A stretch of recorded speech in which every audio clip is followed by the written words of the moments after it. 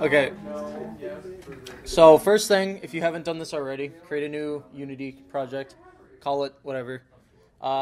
Default 3D. I mean, if you do 2D, again, that only changes the camera setting, so you can do 2D if you really want to. So, wait till this opens. Anytime. I help anytime.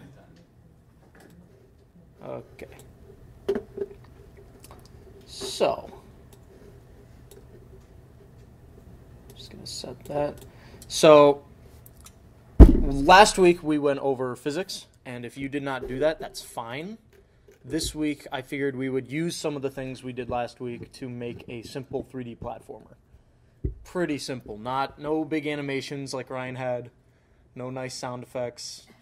This is all just... Stole, by the way. Yeah, we're using basically just the physics. So, first thing we're going to want to do is make the player. I'm going to make a cube for the player because I'm unoriginal and garbage. So, I mean, you should probably make a cube as well, by the way. Because, yeah. Okay, so, and then I'm also going to make a platform for the player to start on. So I'm going to make it pretty big and a little bit thinner. I'm going to put the player smack dab on top of it. Okay. So I'm also going to call this platform. So one of the first things that you have to worry about when you're making a game, especially a platformer, is movement. So what we can do is we can make a script. We can call it player movement and open that up. Hopefully Visual Studio does not open up. It will not. Okay, thank God. Okay, so because this is physics-based, we're going to be using rigid bodies for a lot of this stuff. So we did this in Ryan's 2D platformer and a bit last week. We can make a private rigid body, RB. How do you... Hold control, middle finger. Good point. And then we can say RB equals get component, weird caret thing, rigid body. Does that have a name? I call it angle bracket. That might be actually what it's called. Yeah. Use angle brackets. Yeah. So do this just for getting it started. And then we're also going to need some other variables for things. So one of the things we might want is the movement speed. And we can make that private. But if we make that private, we would have to enter the code and change it every time we wanted to experiment with it. So it'd be a little bit better to make it public. So we can make a public float for speed. And then a public float for jumping speed. That way we can determine from in the editor how fast we're moving and how fast we want to jump, how much force we want to add to it. So, and then this was also from last week. Instead of update, because we're doing physics, and we're doing physics per frame, we should be using fixed update. Because physics, and physics doesn't like update. So, now what we can do is we can add the actual movement back and forth. This is pretty simple. We can take RB, add a force, and then we can make a new vector 3 because we want to put in what we're moving it by. And we can take input dot get axis and horizontal. So this would be A and D. This would be left arrow, right arrow. Then 0 float, because we don't want to be moving up at all when we're moving side to side and up and down. And then the same thing except for vertical. And then we can multiply that by our speed. So this makes it so that we take, so input.getAxis gets a value from -1 to 1 based on which direction you're pushing. And by multiplying it by speed, that means our maximum force that we would be adding would be 1 times our speed value, which is exactly what we want.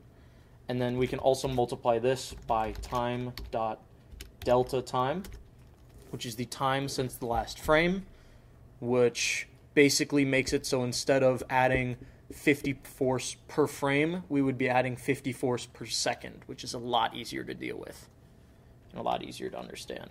And then the final thing is, let's make this force mode velocity change I had, because I want it to be fairly responsive and quick, because in a platformer, controls are one of the most important things, and if you can't move very fast and you slip off of something and die, you're not going to feel like you didn't do it, you're going to feel like the developer screwed you over, which is not a good feeling.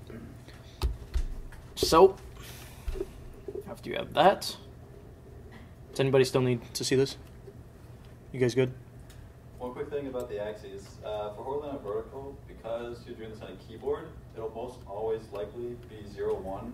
There might be a frame where it's like 0.5 or something. Mm-hmm. So it's usually going to be top speed or no speed. But if you're using something like a joystick, if you, depending on how far you tilt the joystick, will move between 0 and 1.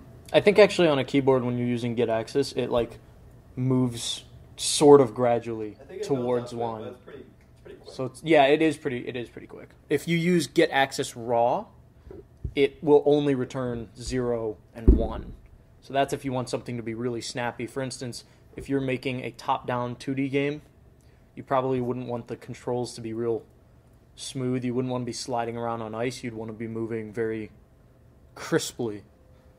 If that makes, okay. I'm sure it is. So, after that, now we're going to want to make jumping. So, if we were to actually do this, we can add it to the player now, that's fine. So we can take Mr. Player, we can add under scripts, player movement, or you can just drag it in from here. And so we can give this speed of 10. So now, whoopsies. We also need to add a rigid body. That was the other thing. So we don't want to forget that. So rigid body, and then I'm actually going to put the drag to 1, because one of the things is in a platformer, you don't want the player to really be going really fast, because they'll skip a lot of the level if they just jump over half of it. So by giving it a lot of drag, that sort of forces it to reach a max speed quicker. So now you can see we can move it, but it rolls around. Now, you might want rolling around in your game, but here we probably don't, because it gets really hard to tell when you should be jumping and whatnot, because you're constantly getting off the ground and not touching the ground, and it makes movement kind of janky. So what we can do is in rigid body, we can go to constraints and we can freeze the rotation for all axes. So this way, it won't rotate at all. Now, the other problem is there's a lot of friction going on, and we don't want tons of friction, because if we are trying to move at the same speed on the ground and in the air, and we have a ton of friction, we won't. We'll move much slower on the ground. So what we can do is, we briefly touched on this in the 2D platformer. We can go to create in the assets, and we can make a physics material. And we can call this no friction. And we can turn the frictions to 0.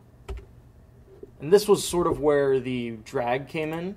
The other purpose of the drag is because we're not really using any friction, the drag makes it so that we still reach a max speed, so we don't just jettison off at infinity. So then we can take this, and here in Box Collider, we can set the physics material to no friction for both the platform and the player.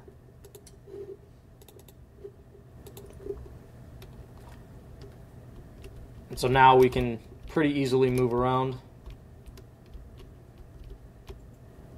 Yippee, we did it. The player can move. Ship it up. That's always important. Sell it. Are you guys caught up?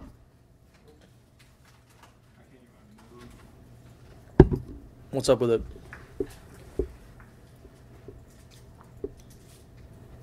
I went a little bit fast there.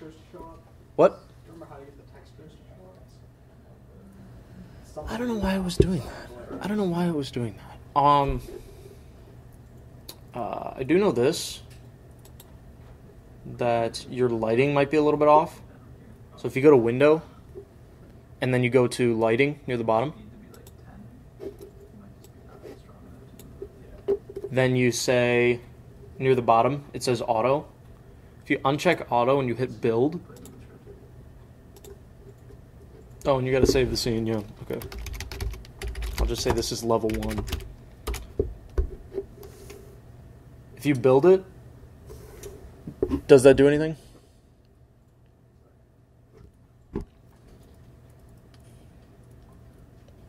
Because I've actually found that auto sometimes does some pretty weird stuff. Yeah, yeah. So yeah, the lighting was off by a bit. Do you have a directional light in your scene? But sometimes the default has it. Depends on your version.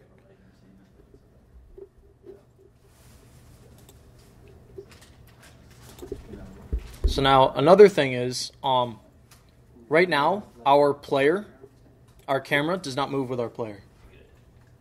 So if we move and we fall off, we have no idea where we are. We're just somewhere in the void. Just don't fall off. Yeah, right? So one of the pretty simple ways to do this might not be the best depending on your game, is we can attach the camera to the player. We can put it underneath so that the player is the parent. What this does is it means that any change in position that the player has is a change in position for the camera as well. So it follows it at the same distance and does everything the same. The reason that this might not always work is if we unfreeze our rotation again and we keep it attached just as it is, if we fall off of something, the camera flips with it, and it is very, very disorienting. Dude. And because our movement is just based on world space, forward would not keep meaning forwards if it rotated. It would start to mean left if you turned right, and it would be a disaster. So it's usually a pretty good idea if your player isn't going to be spinning and doing all sorts of crazy stuff. It's usually pretty easy to just put the camera on there. So, and then I'm also actually going to raise the camera a little bit so that I get a better angle on seeing what's ahead. So now we've got movement, or we should have movement. So now we can do jumping. So if you go back to your script, we can add an if statement. We can say if input dot get key down, and then we can say key code dot space. So what that does is it's saying if a key is being pressed down and that key is space, do whatever it is in this if statement. You can also use get key, which just returns true for every frame that key is being pressed. You can also get key up for when you let go of that key. So there are 3 events. There's getting down, then there's continuous, and then there's getting up. Jumping, we really only want the single press. We only want it when it's down. We wouldn't really want it every frame because then we'd shoot off into this guy. So we can say this. If they press that, then we can do another add force,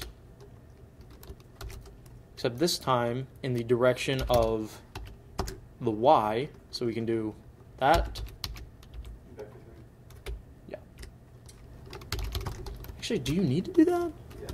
I didn't have that in my thing and it worked. That is weird. Okay, yeah. New vector 3, yeah, okay. So we don't need anything in the X. For the Y, we can just do our jump speed. And nothing in the Z. And then we can say force mode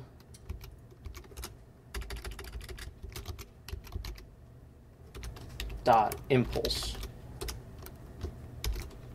So impulse is, it uses its mass to determine how high you jump, because if the player has anything on top of them or is in an area where their mass is increased, you'd want it so they couldn't jump as high. That makes sense.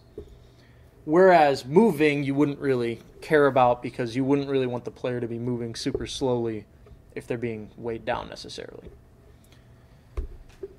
So, if we do this, just as is, we can jump. No, we can't. we need to give it some force behind it. So jump speed, let's put it 10. That's right. So now we can jump. Now the problem is we can jump forever, and that's not really a good thing. You want it to be able to jump just once after touching the ground. So we can, there's a lot of ways to do this. We can use triggers, we can use colliders, like collisions. For this, I'm going to use a trigger because I'm lazy and I don't want to deal with colliders. I did that earlier and it didn't really work all that well. So what you can do is you can add another component. You can add a box collider. Now we've already got a box collider up here, but that's not a trigger. So we pick a box collider and we make it a trigger, and then we can make the size on the Y a bit bigger. Say 1.2. So now, if we move this up, we can see the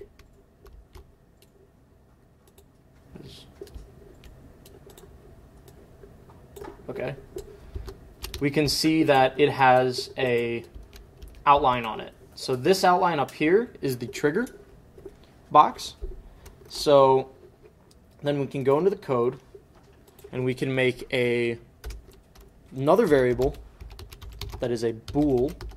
Bool, for those who aren't code, for those who don't know code that well, bool is just true or false. Something that holds either a 0 or 1.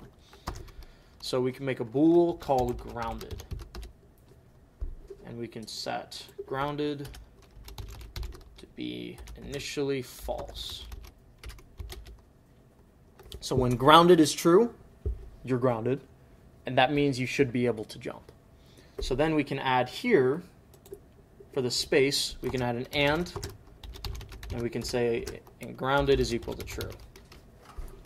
So that way, if we're not grounded, we won't be able to jump. Now, we actually need to set grounded to true. We need to make it so that it works out. So what we can do is we can use on-trigger enter, on-trigger exit, and on-trigger stay. So, or those are the three. We're only going to use 2 of those. So we can do void on-trigger enter, just like that. With that capitalization, that's already determined in Unity, and that makes it so that anytime your object either enters another trigger or their trigger enters something else, this is called. So we can say on-trigger enter, collider other. So collider stores the object that you just touched. It stores its collider. So we can say if other dot transform dot position dot y is less than or equal to transform dot position dot y. So So what that means is all I'm checking for is I'm checking if the other object is lower than my object. Because if the trigger hits from the top or from the side somehow, we don't want it to be able to, so that you can jump off of a ceiling or a wall. We want to make sure that just the object is beneath us. This is just one of the ways to do it. There's a lot of ways to check if we are touching something. So, and then here we can just set grounded equal to true. So when we are touching an object beneath us with the trigger, it makes it so that we are able to jump. Which means once you jump, you lose that ability to jump because you'll no longer be touching something beneath you. And then the other thing, we need to make sure, obviously, that we're not touching something. So we can do void on trigger exit, collider other.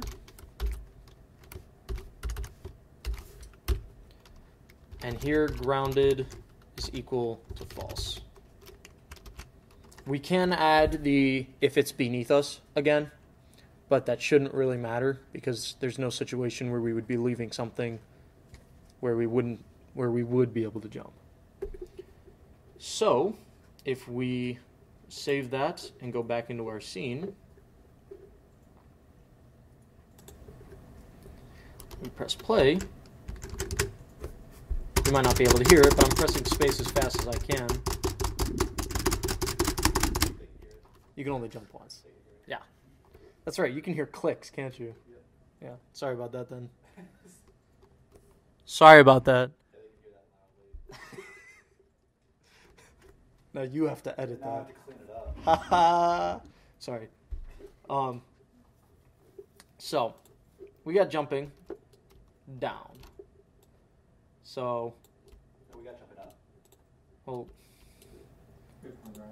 shut up, Ryan. Shut up. You don't jump down, you jump up. So, as Bubsy would say, what's a good platformer without any platforms? We can duplicate this and move it forwards with a gap. So now, the player goes forwards and can jump across things. Yippee. Now, there's one other thing. If we fall right now, we just fall, and we can't get back. So what we can do is we can go back to our code for player movement, and we can add something up at using. We can say using Unity Engine .scene management, because load level was apparently too easy to use and they had to make it more complicated. Unity decided to make it stupid. So we need to add scene management up here. And then in our update, we need to add if our position. What's up? I was just checking my code.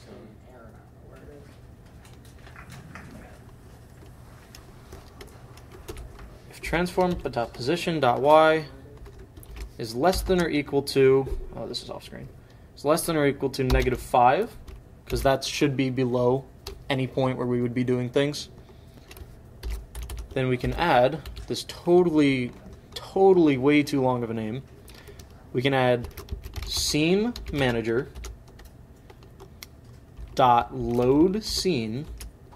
So now this loads whatever the string of the scene name is, and we can hard code it to say level 1. But the problem is if we say level 1 and we make multiple levels and keep using the script, it would continuously load you back to level 1 if you died. So we can say scene manager.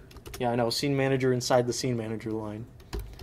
Get active scene, which gets whatever scene is currently in use.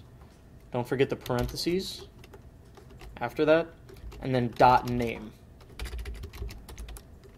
And that will give us the current scene that's being used, so level 1, in string format.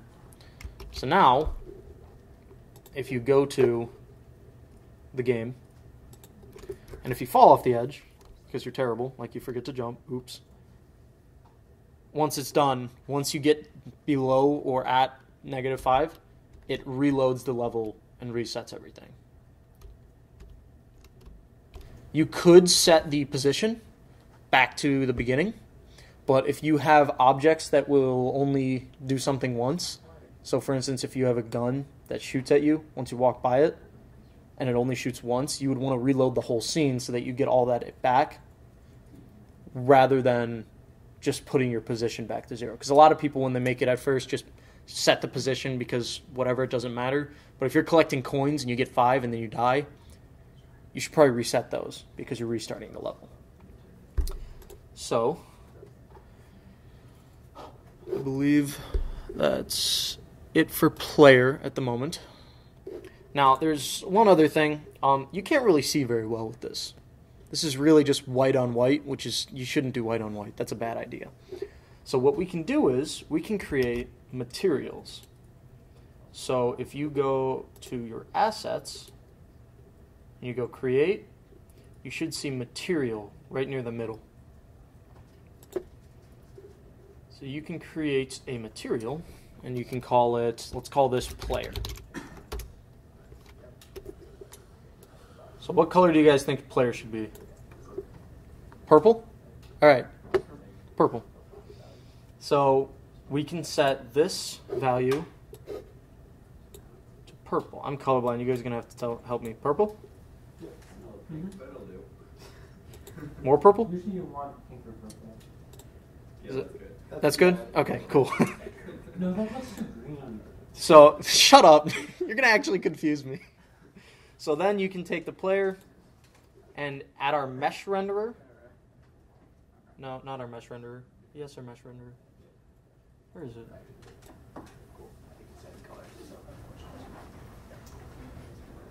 Wait, Jacob. Where the hell you is have it? to use the colorblind mode in games? Yeah, I do. How useful is it? Pretty useful. Pretty darn useful a lot of the time, actually. Oh, Hey, Ryan. Where do you add materials to things? I thought it was mesh renderer. It is. It's you have to go. It's in materials. The There's a drop down. materials. There's a drop down. Oh, that's what it was. Okay. You can also just drag on the material. Yeah, onto the yeah. actual objects. That's true, and that is more fun. Because you can see it change things as you're dragging it. Ooh. So we can make the player purple. Yeah. And But then yeah, we you can see- add... You can see the mesh render did also update. Yeah. I forgot it was under the drop down, and I was confused for a second. Thank you. Because you can't have multiple materials for one object. It's fancy. Oh, yeah. So Whoa.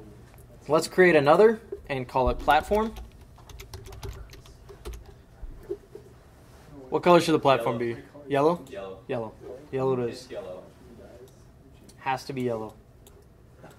No, I think it's the There light you go. turns off. The light turns off in your eyes. Yeah, that looks great.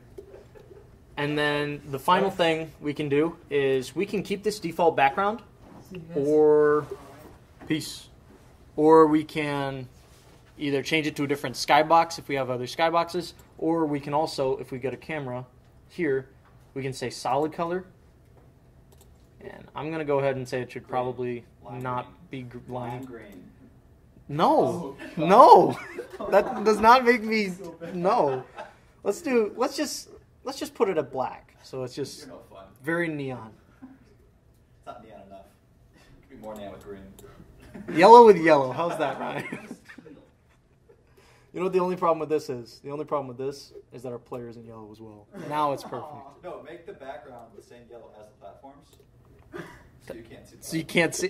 You just Then just make the platforms invisible. Yeah. No, you just use the shading of the top. Yeah. They are happy. Now it's invisible. Now we got invisible platform. So I'm gonna put black because I think that's pretty easy to see. Fine. So now you can tell it is a lot easier to tell where you are and what you're doing because you can actually tell the difference between the player and the platforms, which is usually a good idea in your game. Why is my platform jumping? Yeah, right?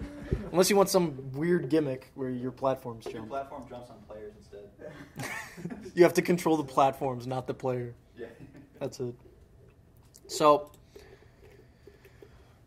we have that. So now, what we should probably add in our level is an exit. Something going to another level. So we can make a cube, again, because I'm awful and lame. And we can make it pretty big. So let's give that 8, 5. Make this 4, 0.5, 0.2. Okay? And we can make this sort of the doorway to the next level. Because it's always good to have a goal, something to look at and go forward to. So what we can do is we can make a new script and call it exit. And then open it up. So we want something that will dynamically be able to change what scene you're in. Meaning, we don't just want it to go to level 2, because in level 2 you wouldn't want to go to level 2, you'd be wanting to go to level 3. So what we can do is we can add a public string and call it level name. We're also going to need to add our handy dandy Unity engine .scene manager, because application.loadLevel was too darn easy, apparently. I'm still salty about that. There used to be a way where you could just say application.loadLevel and it would just do it, and that was it. But now you can't. So we can actually get rid of start and update. Just poof, gone. We can add a void on trigger enter, meaning whenever an object enters this trigger,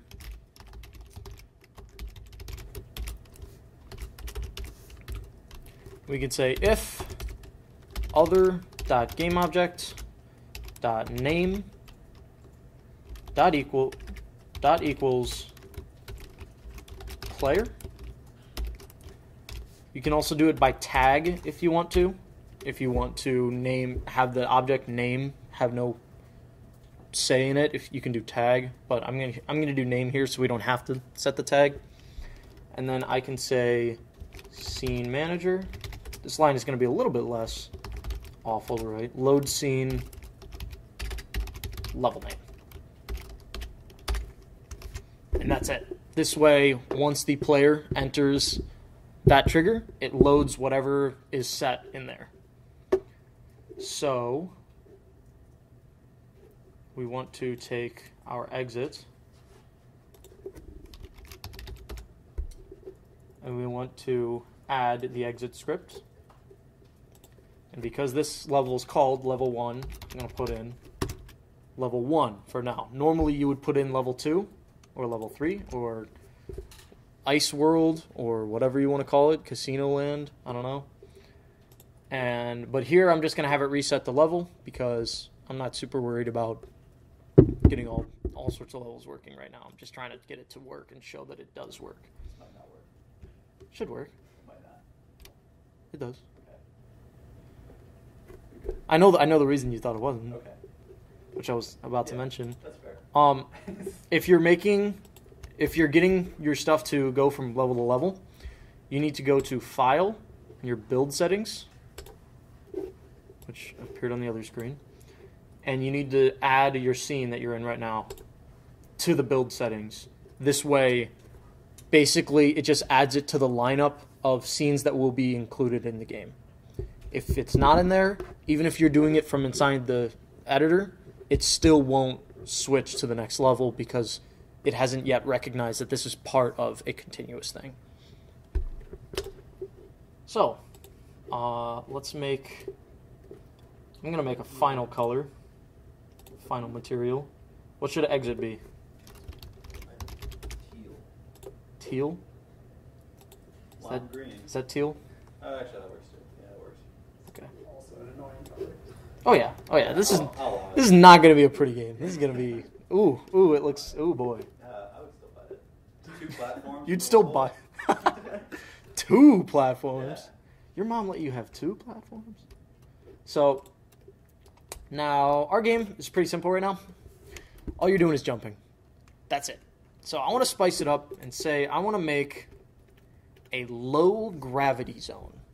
an area that when you're in it, gravity is less effective. So it lets the player jump higher, jump further, fall slower, gravity things. So what we can do is we can start by making yet another cube. Wow, that's something. And we can make this one. We can make this one pretty big. And we can make this the zone that you have low gravity on you. Now, we should probably make it so that, yeah, I know, another material. This is looking pretty repetitive, but we can make it so that this won't interrupt our view, but we still want to be able to see it. So one of the things we can do is, instead of doing opaque, we can do fade. We can make it, I'm going to make it red. Too bad. And then I'm actually going to turn this, the alpha, down. And as you can see on the bottom right, it makes that circle so you can see it less. It makes it more transparent. So then if you drag that onto here, you can see it now becomes a clear see-through square or cube. It also makes that a different color. I can't tell what color that is. Is that just gray? Or is that the same color? It's red plus blue. Like slightly purple. Shut up. I hate you guys.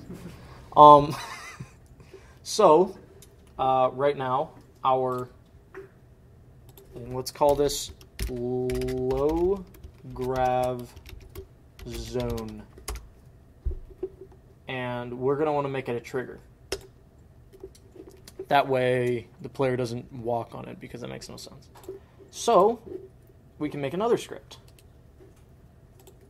We can make a script called low grav, which will make the player, whenever they're in it, have less gravity.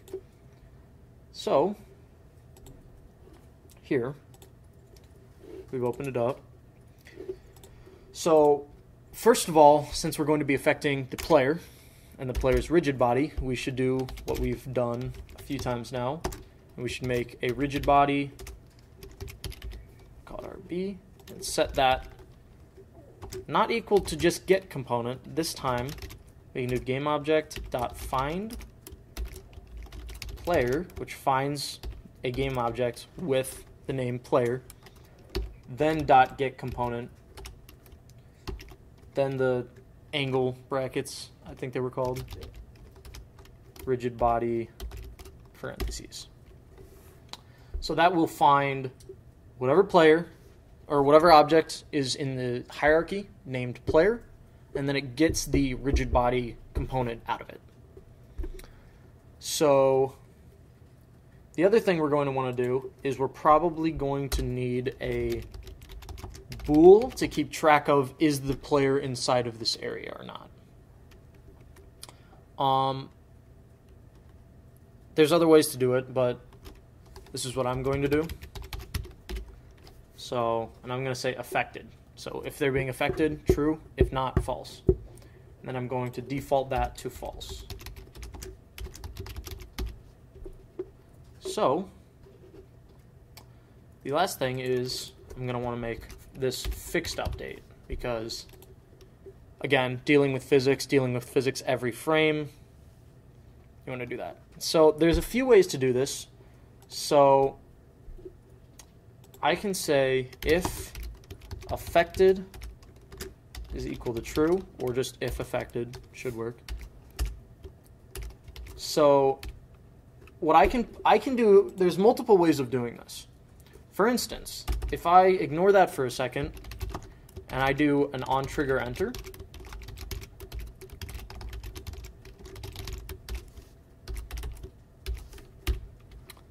one of the things that I could do is I could say physics.gravity equals new vector 3. Don't write you don't need to write this down, by the way. -2 0f. Now, if you guys remember from any physics classes you've taken, gravity is -9.8 normally. So here I'm just setting it to -2, which is considerably less.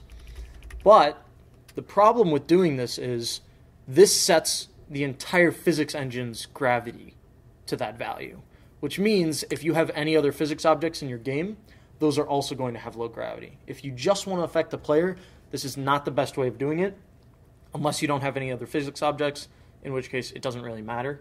So instead of using this, we're going to comment that out. If you didn't write it, that's perfectly fine. And we're going to say, first of all, if other.gameObject.tag dot equals, not tag, my bad, dot name dot equals player, meaning we're just making sure that the player is the one actually entering this. We can set affected is equal to true. So instead of changing the physics, what we can do is we can simply add a force to counteract what we have. So we can do a new vector, and we can add, instead of changing the gravity to be less, we can add a counteracting force constantly.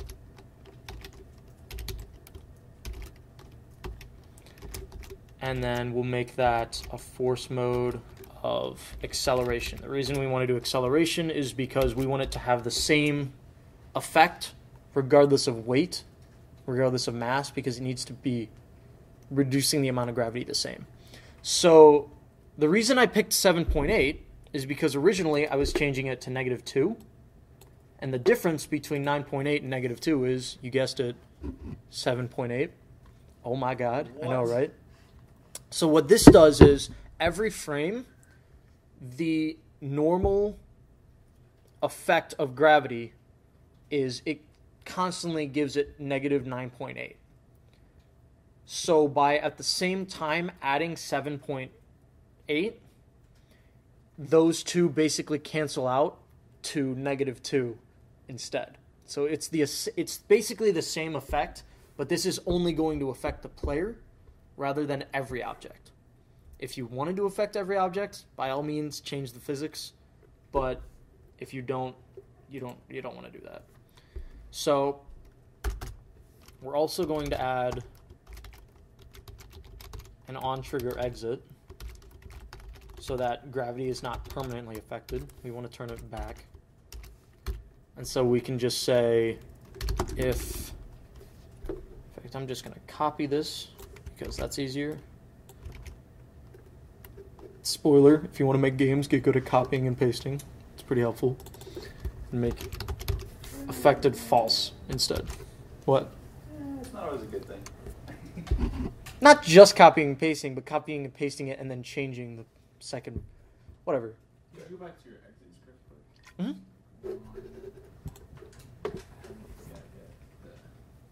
Oh, it's still It's not as bad as you think. So let's see if this will work.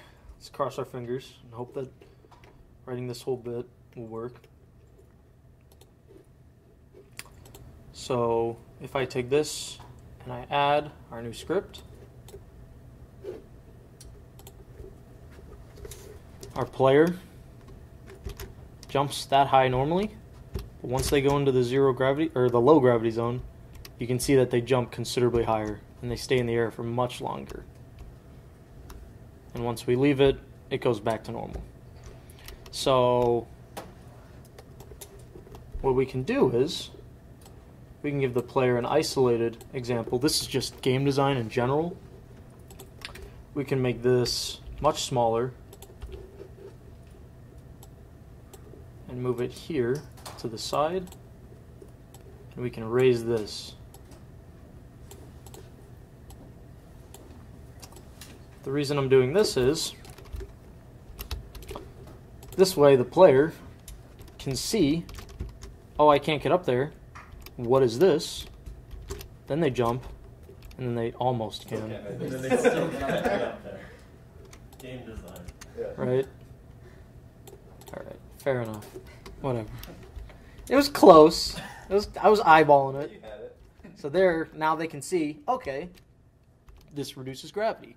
Which means that if you give them a very long bit with a huge jump, they know I can make this because I've seen it. So, basic game design 101.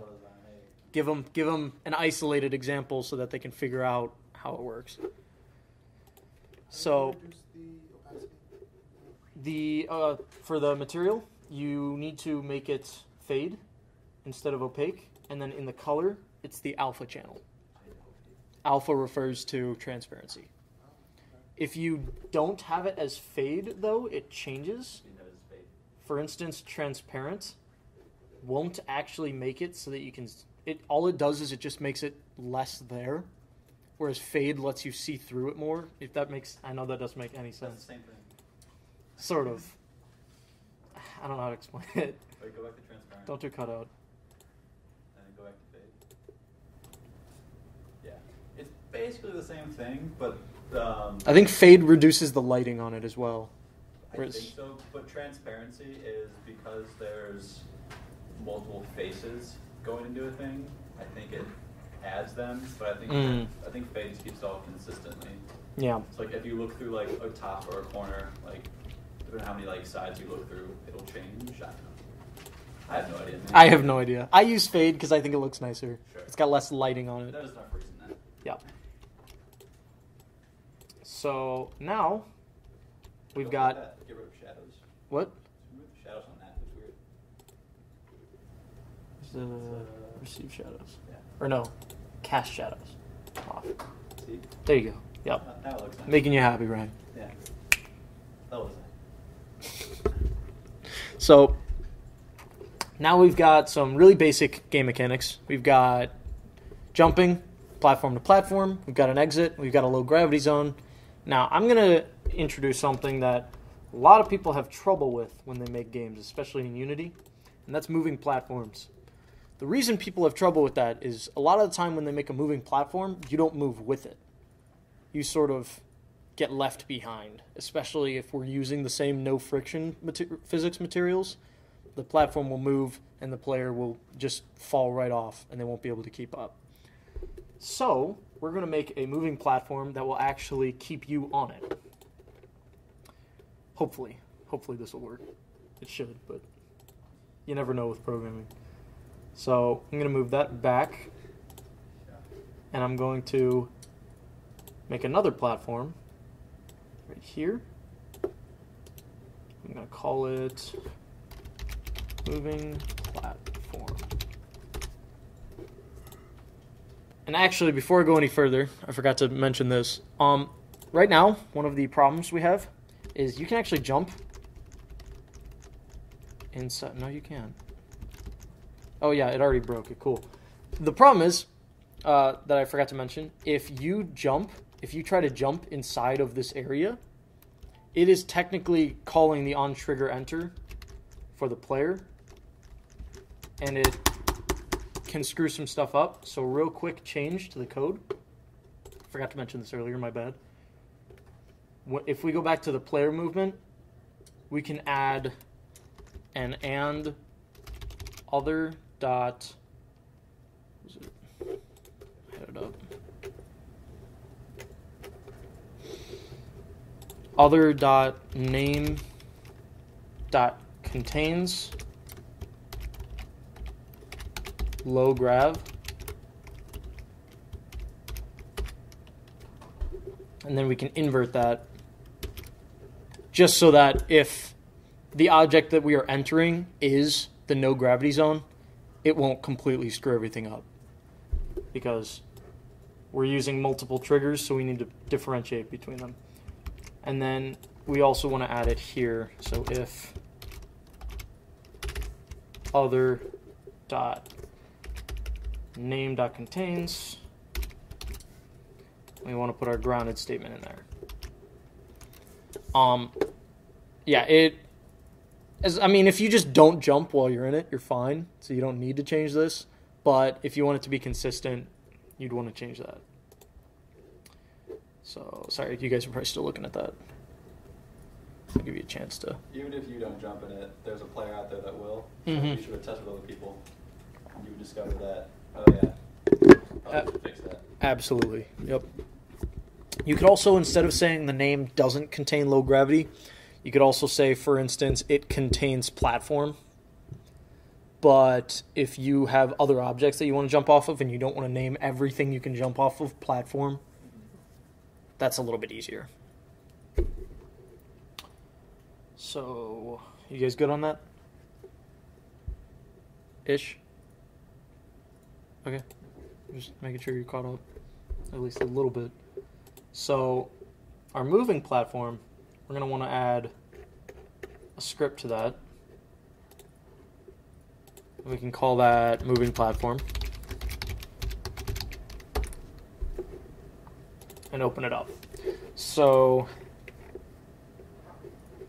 moving platform has, we can do some interesting programming things to it where we can give it a stage system where it's at stage 1 when it's moving one way, and once it reaches its destination, it goes to stage 2, moves back, and once it gets there, it goes back to stage 1. So we can implement a pretty simple system to go back and forth like that. So what we can do is we can add a public, first things first, vector 3, and call it position 1, because we want to have a set, we want this to be able to set from the editor, so if we're making multiple platforms, we can do it from there, and that will make it so that we can set what the first position that it will start at is. And then we can set a second one, good lord, vector 3, position 2. Wow, didn't expect that. That's the second position that we're going to check for. So it will move between the first position and the second position, and we can change that from within the editor rather than the code by making it public. The other thing we're going to want is a public float step. So what this will do is this is the amount that it moves per frame. This way we can, well, actually it would be the amount we move per second because we'll multiply it by time.delta time. So this is, this will just be the distance it moves. So this will basically just be setting the speed. So then we can say, then finally we can create an integer for stage, for which stage it's at to tell if it's moving from position 1 to position 2 or from 2 to 1. So at the start, we should be setting stage to 0. I'm going to go from 0 to 1 and 1 to 0 because programming. I'm not going to go from 1 to 2, 2 to 1. It doesn't really matter at all. So we can say switch our stage, and then we can do case 0, give it a break, case 1, give it a break. So if you've done any programming with switch statements and cases, then all this is it's saying if it's 0, do after case 0. If it's 1, do after case 1. It's pretty basic programming. And so we can add a nice little function. So we can add transform.position. And what we could do is we could make a new vector and add the position that we want it to step by each frame. Or we can do some of the Unity built-in stuff, which I'm going to do. So we can say vector3 dot move towards. So this will move it. This basically just is shorthand for creating a new vector and adding it so that it moves the set amount per frame. This is just doing it all in one step. A lot easier. So we can do from our current position, transform.position, we can set it to position 2, and the distance that we move should be step times time.delta time. So basically we're just saying move from my current position to towards position 2 by the step that we give it. Pretty simple.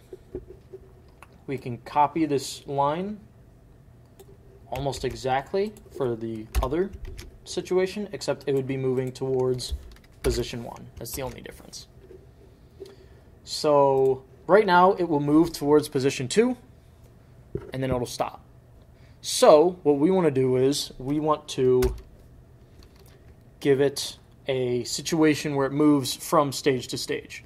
So we can say if vector3 dot distance from transform dot position to position 2 is less than 0.2, and I'll explain this in a moment. So basically this is shorthand for taking one vector and subtracting the other, which, spoilers, how you find distance between things. This is basically just getting the distance, and what I'm doing is I'm giving it a little bit of leeway. Because if I say if the transform position is equal to position 2, it's moving by a certain amount per frame, and if it moves past that exact amount, it will keep on, it'll just stop moving and it won't update the stage. So I want to give it a little bit of leeway. That way it will work with me and it won't kill itself. So those three are horrible. Yeah, that one might not. So then here we can just make stage equal to 1. So this would then switch it over to the next one. Here we can copy this. I didn't mean to right click, but okay. And then we can just make it, we can set this to position 1 instead of 2 and set the stage to 0. So right now this is basic moving platform. This does not include the player sliding off of it right now. So actually I'll keep this open for a little bit longer. So what we can do with that is we can update the player's position with the same amount as the platform. So first I want to demonstrate that it actually does move. Are you good? Okay. So first I want to demonstrate that it does move. So we can add our moving platform script to said moving platform. We can set position 1 to its current position. Just copy over the values. And then say we want it to move in the X direction. We can move it to where we want it to go and copy that into position 2. So, and then give it a step of 5, say, so it moves 5 per second.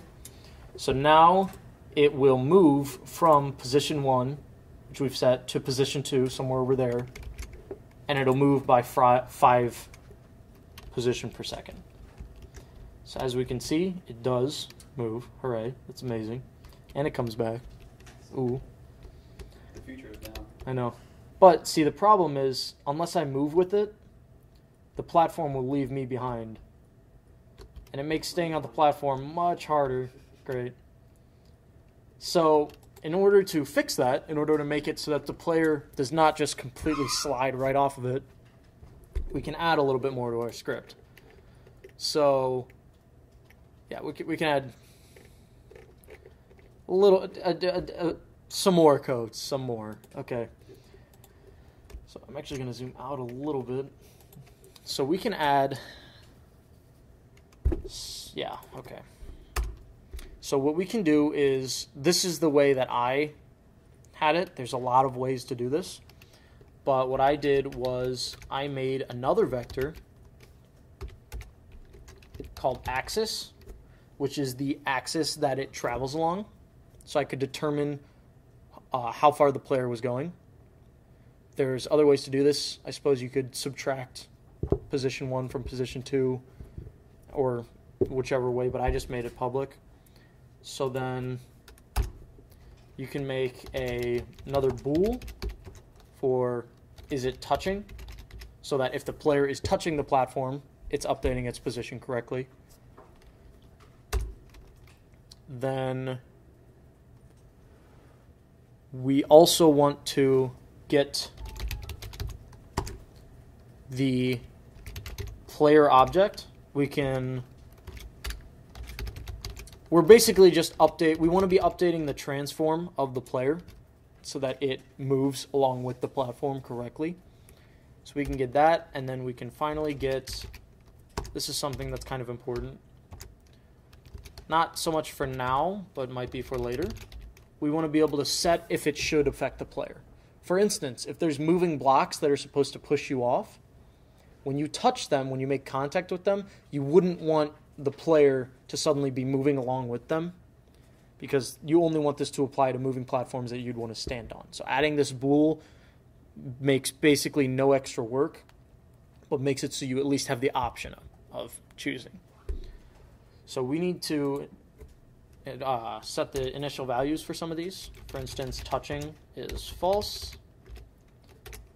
We can set the player object to game object dot find player. We did this in the low gravity. We did the same idea.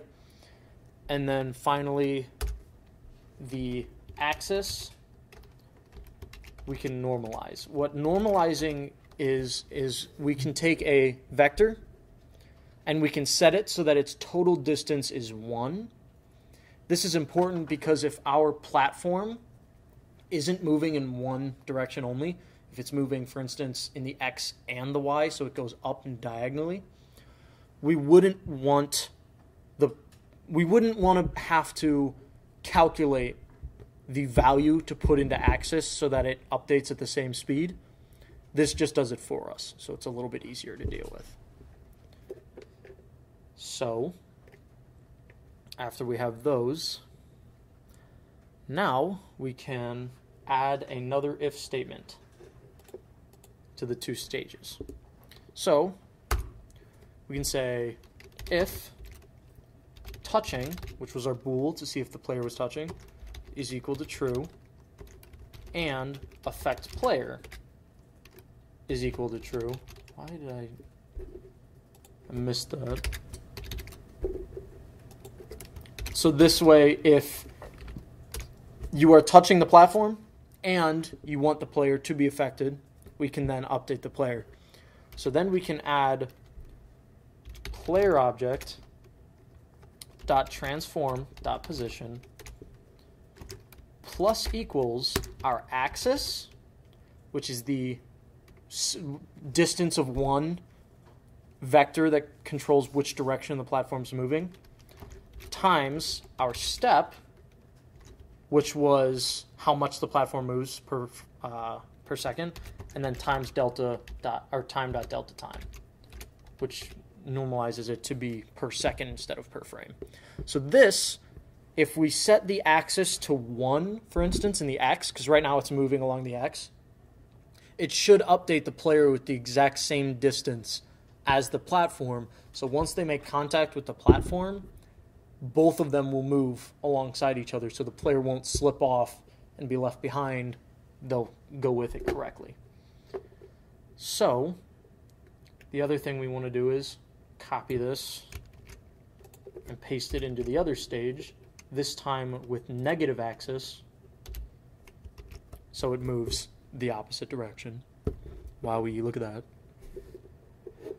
And then, so right now we have it working so that as long as the player's touching, we're good to go. But we need to actually determine if the player's touching. Now, we could do trigger enter with player just the same as before, but I'm actually going to say let's do something different so that we get an idea of something different. So let's do on collision enter. So the difference is collisions, so triggers are only when something enters a trigger box collider, but a collision is a regular collider, so something that has physics on it and will hit things. When that hits something else, that's when it's called. So this would be helpful if you didn't want to deal with triggers. So at the beginning when we were determining whether to jump, we could have done this. I did triggers instead, but you could have done collisions instead. So the only difference here is instead of a collider, we use a collision. Otherwise, it pretty much works the same. So we can say if other dot name, sorry, that game object dot name dot equals player, just to make sure, hey, is this the player? And we can say touching is equal to true. We can then copy this. Okay, all right. Thanks, formatting. It's because you're missing a right parenthesis. Am I? Yes, I am. After player. Thank you, Ryan. Appreciate it. Well, There we go. you should have missed Yeah, I know, because I copied the wrong one. It's fine, it's fine. Now your curly bracket. Curly bracket is just completely messed up. It's fine, all right, it's fine. Bothering, Too bad. bothering everyone. Everyone is bothering anyone else? I got one hand. I got a couple hands. Change it. Oh god. There you go. So we can make this exit, and we can set this to false. So the touching is now false. So, assuming this works correctly, it should move the player at the same speed as the platform. So, what we can do is we can go here, select our platform, and we can see our new stuff. So we do want it to affect the player. And we can set the axis to 1 on X and 0 on Y and 0 on Z. That way it will move. It's saying that it will be moving positive X from position 1 to position 2. So, assuming that this just works, when we go to said platform, once it comes back, come on. When we touch it, it updates our position along with the platform, so we are now going at the same speed. Now, if we leave, we sort of lose that, but while we're on it, we can stay with it completely fine. So it won't boot us off and kill us. So this is, with a game like this, where it's more slippy, slidey physics, that might not be as important, but for a game where you're, for instance, an animated player running around, you wouldn't want to be sliding off of platforms as they move. You'd want to be standing on them correctly.